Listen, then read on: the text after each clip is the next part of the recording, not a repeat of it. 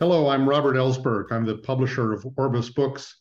Very glad to be joined today by one of my friends and favorite authors, Father Dan Horan, who is a Franciscan priest and theologian. He's, among other things, the director of the Center for Spirituality at St. Mary's College in Notre Dame. He's a columnist for the National Catholic Reporter. He's the author of 14 books, I think. Maybe this is 15 now. On theology, Franciscan spirituality, Catholic social teaching, racial justice, many other things. But I'm very happy to be talking with him today about his latest book for Orbis, which is called Engaging Thomas Merton, Spirituality, Justice, and Racism. And I'm very excited about this because, for my money, Dan is one of the most perceptive and interesting scholars and writers on Thomas Merton, the great Trappist monk whose writings on spirituality and interreligious dialogue and social issues are still so demand so much attention today.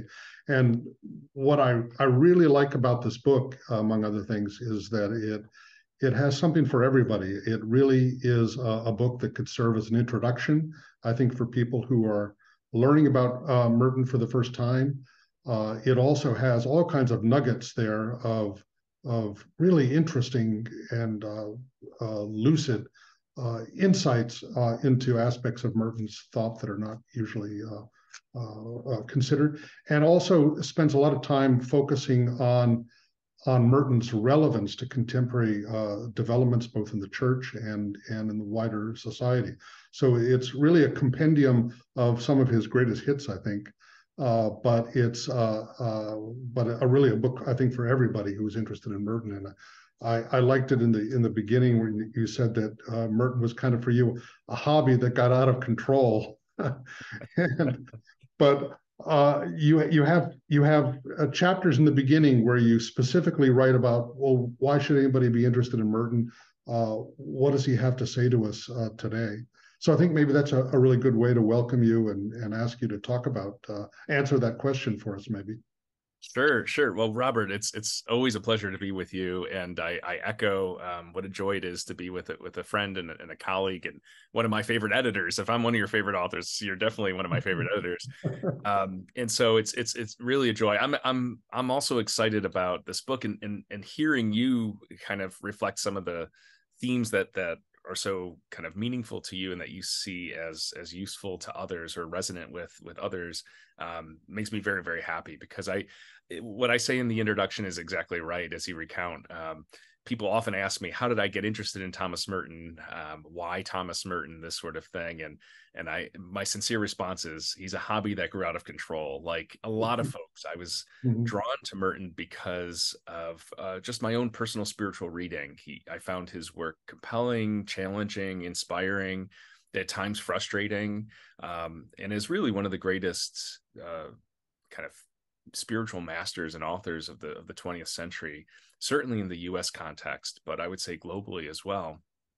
He was certainly somebody who captivated my own attention. And from there, I found myself being asked to lead retreats and to write essays and book chapters and eventually some books about Merton himself. And so that's the out of control part. It started as spiritual reading and led to a whole area of academic and popular interest.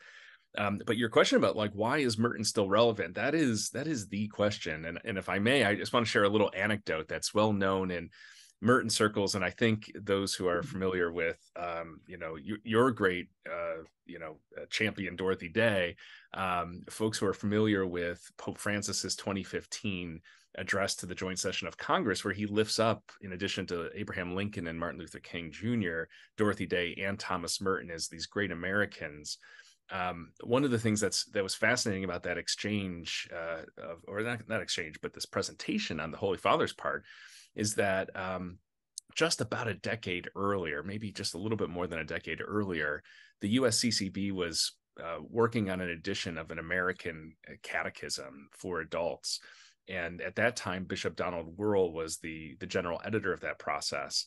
And in each of the chapters, the sections of the catechism, they had an American saint or blessed or spiritual figure that kind of was a kind of introduction for readers. So, a Dorothy Day or Elizabeth Ann Seton might be in there. And then Thomas Merton was one of the people who was originally included or proposed. And in the end, Bishop Wuerl, now Cardinal Wuerl, took Merton out of the contention, out of running, and said, among other reasons, that he felt as though Merton was not well known among young people, young adults, and that maybe he wasn't as relevant anymore, and therefore shouldn't be included. So fast forward a little more than a decade, the Pope is standing in his archdiocese of Washington and explicitly identifying Merton as somebody who is relevant. And I've always loved that because our Archbishop Cardinal Wuerl was sitting there right in front of Pope Francis, hearing this in real time.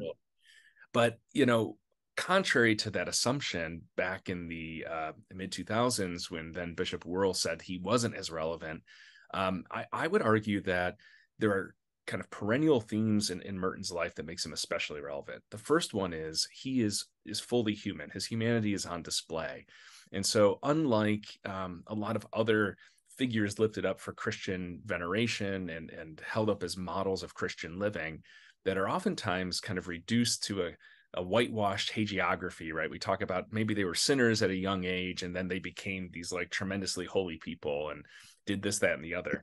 In Merton's case, we see throughout his life both really a great sense of holiness and commitment to prayer and to dialogue and contemplation.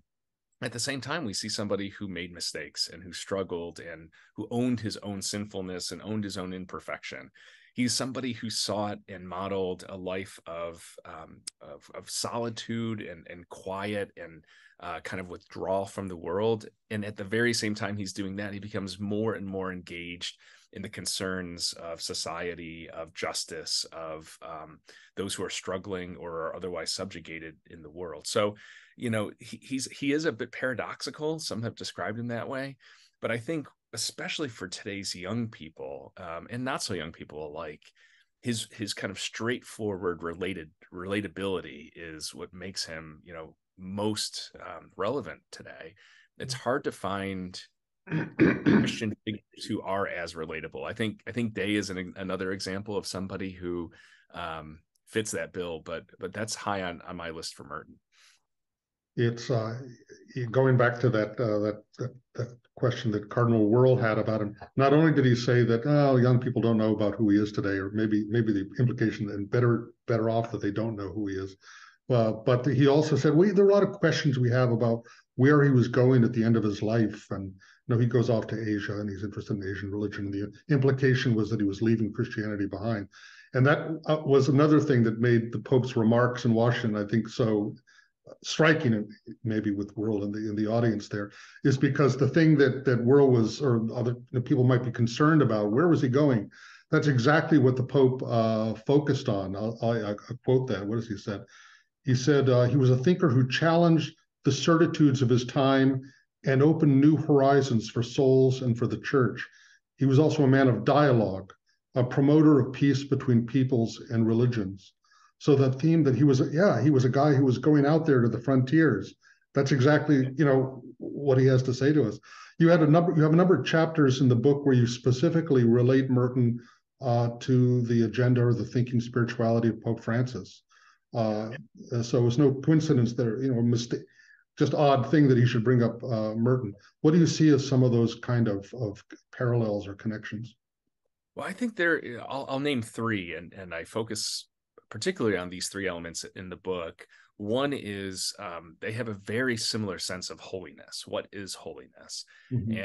And, it's amazing reading Merton, his understanding of the universal call to holiness, something he had begun thinking about and writing about and teaching his brother monks and those he corresponded with, even before the Second Vatican Council's dogmatic constitution on the church, Lumen Gentium, which stated unequivocally that all women and men, regardless of their state of life, religious, ordained, lay, married, single, that everybody was called to holiness. So he spent a lot of time right from the outset of his own ministry and reflection and in his writings making that point. Pope Francis, if we fast forward about a half a century later, also goes back at this point after Lumen Gentium, but reiterates this point of the universality, the universal call, the vocation to holiness. And what is striking about both of them is that their sense of holiness is not about individual achievement. And I think for Pope Francis especially, that's a very important theme because there is, I would argue, a kind of almost neo-Pelagianism for those who are watching who may not be familiar with Pelagius or a Pelagianism, this idea that we can do everything on our own, right? And this is an oversimplification, but maybe in contrast to somebody like Augustine, who said, everything we do that's good comes from the grace of God, right? It's the Holy Spirit working with us and in us, enabling us, giving us the condition of the possibility of goodness or charity or these sorts of things. And so Pope Francis really shines a light on that for the modern world, which is there's a lot of self-righteousness, especially in the digital age. There's a lot of folks, speaking of the Pope, who think they are holier or more Catholic than the Pope himself. And a lot of kind of, polarized battles, both in the civil sphere and in our church, around who is right, who is wrong, who deserves to be included, who's excluded. And both Pope Francis and Merton have this sense of holiness as participating in God's divine life. So this call is something shared by all. It's not about perfection. It's not about individual accomplishment. And they really have resonances. In fact, in reading some of Pope Francis's writings in recent years about holiness and in some of his homilies, I mean, he doesn't necessarily name Thomas Merton, but it's for those of us familiar with Merton's work, it's the resonances are so strong. I mean, I'd be hard pressed to disprove that Merton wasn't somehow connected. So you can't kind of prove a negative, but if I had an opportunity to ask Pope Francis, that's something that's on my list. He also talked about both of these figures have a real appreciation for what I call in one chapter of the book, evangelical poverty or gospel poverty. Thomas Merton, as a Trappist monk, professed a vow of poverty. It's one of the essential 4 vows of Cistercian life. Pope Francis himself, as a Jesuit, would have also professed a vow of evangelical poverty. Each in a different era, in different ways, lives it out in their own context. But they both have a sense of how this virtue is largely misunderstood, right? Misunderstood by most people and even by religious, professional religious or professed religious. And the second thing follows from that sense of universal holiness, that they also believe that this notion of evangelical poverty going back to Jesus's preaching and model and the gospel is something not for a select few, not just for nuns and priests and monks and religious, but for all the baptized. So that's another area where they really align. And I would say, a third one is the centrality of creation in their thinking. Robert, you and I are having a conversation about a week's time ahead of Pope Francis's release of the new exhortation, which is being billed as a sort of follow-up to Laudato Si. Well, Thomas Merton, near the end of his life, certainly from the mid-60s onward to his unfortunate death in December of 68, had a growing, what I call like paradise or ecological consciousness. He was reading Rachel Carson in Silent Spring. He was dialoguing with people. He was living in the hermitage out in the kind of periphery of the monastic grounds in the woods, surrounded by the more than human creaturely world, and was reflecting on this in deep and profound ways. And so though Merton didn't write as much about creation and humanity's place within it, as Pope Francis certainly has with Laudato Si, this forthcoming exhortation, and his other addresses and remarks, there's nevertheless another kind of resonance there. And so if we read them kind of beside one another, inform one another, I think they have a lot to offer us today. Merton wasn't, it was really kind of before the new era of ecology and a certain concern about climate change, but he did definitely in all of his writings have this deep sense of connection to nature, into the natural world, and a critique of kind of modern civilization that had blunted, our awareness or our sensitivity to our relation to creation, and that kind of sense of the lost paradise of Eden, that has to be part of our kind of conception of spirituality. I was thinking also, that Merton went through this kind of change in his approach to spirituality after years in the monastery. He went there kind of seeking this way of holiness by way of the silent life and this kind of medieval monastic discipline and asceticism. And then at a certain point, he went through this kind of change where he moved toward a sense of holiness that has to be, or spirituality, connected to compassion and solidarity with the world. And I think that's another strong connection with Pope Francis and his understanding of holiness. I think that's exactly right. And I'm smiling because I'm teaching a graduate seminar on Merton and his themes of justice at the Oblate School of Theology in San Antonio, Texas. I know you and I have a mutual friend and their former president, Father Ron Rollheiser. Both of us have spoken there many times over the years. It's a great place. And I was talking just this past weekend with my doctoral students about how do we think about these moments of conversion, particularly in Merton's life, right? And are they as clear-cut as they seem? And there's some interesting conversations around this that, again, makes Merton very relatable, because you can see, to use a metaphor Merton loves, seeds, right? These like little like possibilities and kind of little themes that appear earlier in his work during this time that's so often categorized as you rightly said, as this sort of in time of enclosure, time of contemplation and solitude, a kind of, in the spirit of the desert fathers and mothers, this fuga mundi, right? Fleeing the world as he romantically thought of it. He's going to leave this world of aspiring to be a novelist and a famous writer and go into the anonymity of monastic life. And as luck would have it, the abbot said, well, no, you're very talented as a writer, keep writing. And then he ends up with this like runaway bestseller, global bestseller in the 7-Story Mountain. But you're right that for a number of years, he was really focused on kind of what we might call individual spirituality, individual spiritual growth, Christian discipleship, conversion, and that he has an experience that's oftentimes identified as a particular date, actually March 18th, 1958, where he's running some errands in downtown Louisville, Kentucky. He's at the corner of 4th Street and Walnut Street and has what is sometimes referred to as an epiphany. He has this sort of mystical experience where he sees his connectedness to all women and men and children, all people of the world.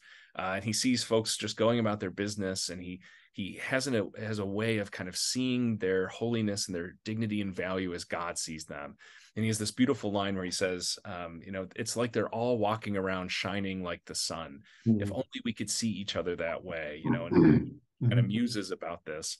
And then 3 years later, interestingly enough, he writes a letter to, again, I can't help in talking with you, Robert, about Dorothy. And so he writes a letter to Dorothy Day where, among other things, he says, as good as these kind of meditative and monastic texts have been, he feels as though he can't keep writing those. And the line that he offers her, he says, I need to deal with the life and death issues of the day. And so that's a kind of a moment of a turn. So like the late 50s, early 60s, he's seeing the connection between contemplation and action, between Christianity and justice, and in much more overt ways. Yeah, he says it's like awakening from a dream of separateness, Yes. And he's sort of entering into the world, and that involved his exploration of non-Western religions, right up to the time of his death. But also, in one of the aspects of your book, as a major part, is his engagement with social issues of the world, social justice, peace, and racism. And all of those extremely relevant. But in the last few years, there has been, similarly in this country, a kind of awakening, at least during 2020, the Black Lives Matter kind of awakening there that we had, where suddenly Merton's voice seemed extremely prophetic, prescient, and relevant. That's one of the interesting parts of your book, that you spend so much time on that particular theme. Yeah, it's been an area of real interest and passion on my part. I had been interested in Merton's writings on civil rights and race for a long time, and then of course the experience that we had simultaneously, this pandemic of COVID-19 and the global shutdown, coinciding with, as you say, a kind of awakening that happened, especially in the United States after the tragic murder of George Floyd in Minneapolis, that there was this response with what Pope Francis has called another pandemic, a pandemic of racism, systemic racism, and that for white folks in the U.S. context in particular, this was a real reckoning, a real kind of call to attention, a call to examination of conscience. And so I found that, as you said, Merton was very present. Merton was really ahead of his time, very prophetic, not just simply in his way of kind of saying something that would, for instance, come true decades later, because it was as true then as it is now and vice versa, but rather prophetic in the sense that he was able to see the world in its reality. He was able to kind of see through the kind of self-narrations and lies that particularly, white cisgender men like Thomas Merton, who also was something of a household name and a literary celebrity and a cleric, somebody who benefited from so many intersecting privileges. He had a very distinctive ability to kind of cut through all the kind of charades and delusions and distractions to get to the heart of the matter. And so in one of the chapters, I talk about something that Merton says very explicitly in several points of his writings on race relations, on civil rights, on anti-racism, which upsets some people who look like me, other white folks, which Merton himself was. He said, racism is a white problem. And this is something that's been echoed by another mutual friend of ours, the great moral theologian, Father Brian Massengale, Fordham University, who in an interview after George Floyd's murder said, very strikingly, if racism were a Black problem in the United States, it would have been solved 400 years ago. Yeah. The fact that things haven't changed is because those who benefit from the system, even obliquely, even, unwittingly, have to want it to change, have to surrender the sort of power, the privileges, the comfort that comes with that. And so on the one hand, I think, I appreciate you raising this up, because there are several essays in here where in this book where I try to unpack a little bit more, not just Merton's writings on race and civil rights, which are really ahead of his time in the 1960s and sadly continue to be ahead of a lot of church leaders and certainly Catholic or Christian writing today, but also to invite us to think about some of the ways in which Merton himself, as insightful as he was, as clear-sighted as he was, might still not have been as self-critical or self-reflecting as he could have been. And so that's a model for us as well. Again, the relatability of Merton, that we're capable of seeing these things and doing something about it and integrating our faith into action, but that also calls for personal transformation and examination along the way. Well, let's think a little bit about this question of, here's Merton, who lived his life in an enclosed monastery. He almost never left except toward the very end of his life, and the last few years actually living as a hermit. What enabled him to see the outside world so prophetically, so clearly, with such sharp kind of insight and analysis? Yeah, that is the question, right? I get this a lot. Some of it's even just simply about knowledge acquisition. Like, how did Merton even know about these things if he was living in a shack in the woods? Part of that's answered. No internet or anything. No internet. Yeah, he had a radio that he sometimes listened to, but it was mostly if he listened to anything that was recorded, it was on a record player, and so no television, no internet.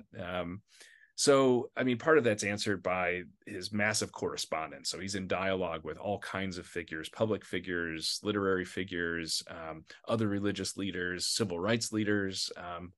And so he's getting information, peace and justice activists as well. So he's getting a lot of information. He has visitors as well that are coming to him. But I think there are two ways to think about it. One is maybe a little esoteric. And so for any of the academic types listening to this, this might be relevant. And one's maybe a little bit more, kind of accessible. But the esoteric description, I think, or answer comes from what I think post-colonial theorists have talked about over the last 20, 30 years about what it means to have a different way of seeing the world from the margins. And one theorist in particular talks about a surplus sort of meaning, like this surplus sort of perspective, that precisely because you're not at the center, the power center, the control center, the center of wealth, the center of influence, of status, that being on the periphery gives you just a very different perspective, and that is meaningful. And Merton was on the periphery of several kind of different categories. He was on the periphery of standard American mid 20th century society, right? He was a Catholic monk. That by itself puts him in a very small class of people. He was somebody even within the monastery who was at the literal periphery of the monastery grounds at this point in the hermitage. So he's living a life of increasing solitude. He's on the periphery in terms of multiple identities that come together. He is at this point a naturalized American citizen, but he was born in France, studied for much of his young life in England, has this sort of global and joint sort of perspective. So he's bringing a lot of different views together in his own lived experience, but also through the people that he's in relationship with and friends with. But then the more accessible way to describe this, I always like quoting my good friend David Golombowski, who's a political theorist. He wrote an article about Merton about 15 years ago, and it's one of my favorite titles of an article. He said, simply in response to this question, the title said, "How Thomas Merton Pitched In by Dropping Out." And that precisely by kind of moving out of the mainstream, he has this marginal or surplus view that allows him to see with greater clarity, both the truth and the untruths of society. And he's fond of talking about this. He talks about truth and untruth a lot in those later works, and has a lot to say. You mentioned technology. We can talk about social issues, justice issues, but he's also pretty critical of the media, even though he's not deeply steeped in it in the way that we are today. Not in a conspiracy theorist sort of critique of the media, but a critique of mass media in the most literal sense, that if everybody is basically hearing the same thing from the same source, then we're all just sort of being indoctrinated in one way of thinking. And so by pitching in, by dropping out, he's not thinking with the whole group in the same way. And I think that's a real gift to the church. It's a real gift to society. One of the things you write about it, which I really like, is, I guess you pick up from Merton, is this idea of an apostolate of friendship. Yeah. And how does that figure in his life? Well, I think it picks up on what we were just talking about. Yeah. So that phrase is original to Merton. It comes from a letter he wrote to Pope John the 23rd, now St. John the 23rd. And this was right around between the announcement of the council and the opening of the council. So they were correspondence, in that period. Very, very important period in church history. And at one point, Merton's sharing with John the 23rd that, he's this cloistered monk. His abbot doesn't really let him get out very much. He's moving and desiring to move into greater and greater eremitical life, hermitage kind of life. At this point, he's been given permission to kind of spend some of his day in a hermitage, but he's living in the monastery full time. And he talks about how he sees this increasing correspondence, right? He's writing to all kinds of people, tens of thousands of letters over his short lifetime, to people as famous as John the 23rd or the Kennedys or Paul VI or Czesław Miłosz, great Nobel laureate, and among others.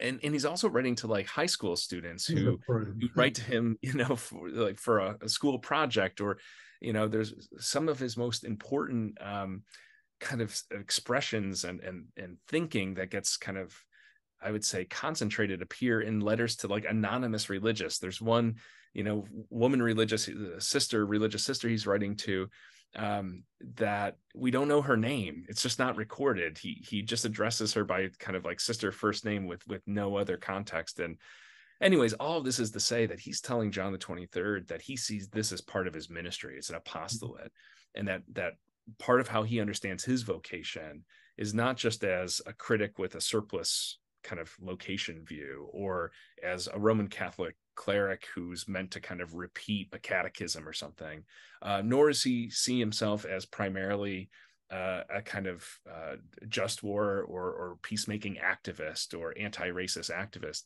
but he sees this notion of relationship as central to his call. And so we see that carry over maybe in the years after that experience in downtown Louisville, where he sees everybody walking like the sun, shining like the sun. That carries over to his own understanding that the letters and the conversations he has with people is a form of ministry, which I think is really quite moving. Well, he died in December 1968 in Bangkok. He was at a conference on monasticism. And he went on this kind of his first real journey outside of the monastery, and he dies there very suddenly. So it's a journey that was cut short. Where do you see him, the kind of trajectory of his life there toward the end, if you can say anything about that? It would be purely counterfactual, sadly, but I think there are a couple areas where he was continuing to deepen his attention and deepen his focus. One of those is something we talked about already, which was creation, right? He died just as the sort of modern, at least in the North American context, the modern ecological movement was emerging.